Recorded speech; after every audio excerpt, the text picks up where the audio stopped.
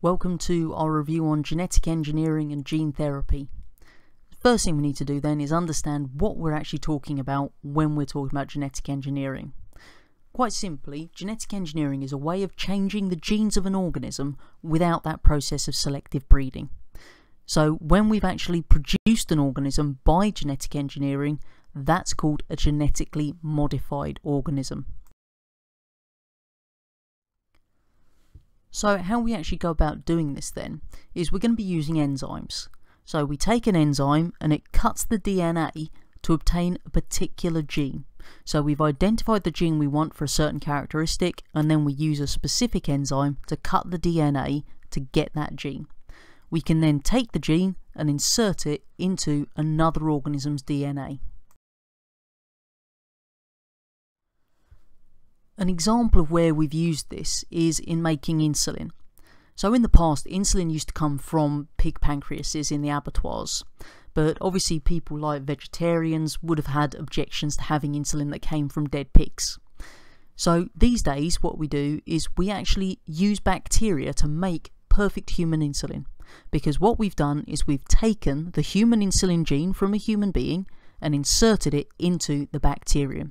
So all of those bacteria then will make human insulin. In terms of the advantages for us, number one, we've got enough insulin for every diabetic, so there's no shortage. Secondly, there's no risk of transferring any diseases from the pigs to humans.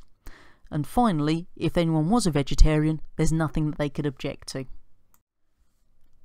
One area that there's been a lot of work done is on genetically modified crop plants. So two examples I've given you here. First one is a substance called golden rice. Now what they've actually done here is taken the gene for beta-carotene from daffodils and put it into the rice plant. So that means that the rice will actually contain beta-carotene, which is really important because when humans eat beta-carotene, we change that into vitamin A. And vitamin A is really important for good eyesight. If we don't get enough vitamin A, then we can develop blindness. So this has been one way of providing enough vitamin A for children in developing countries without any extra cost to avoid them going blind. Second example there is our cotton plant, and what we've actually done here is we've made a cotton that's resistant to caterpillar pests. So instead of having to spray all our cotton plants with chemical pesticides, then what we do is we've taken a gene from a bacterium that codes for a toxin, so that if the actual caterpillars try and eat our cotton plant, then it actually poisons them. So it's like built-in pest protection. In terms of how we actually carry out genetic engineering then, got a little flowchart here to help you remember the stages. First thing, we're going to select our desired characteristic, then we're going to isolate the responsible genes, take those genes and insert them into other organisms, and then finally replicate those organisms so we've got many copies of it. Second thing that we're going to look at is gene therapy.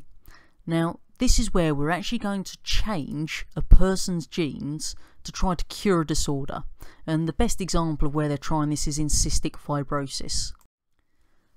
Thing to remember though is that in gene therapy we're not making permanent changes to the genes, it's only temporary.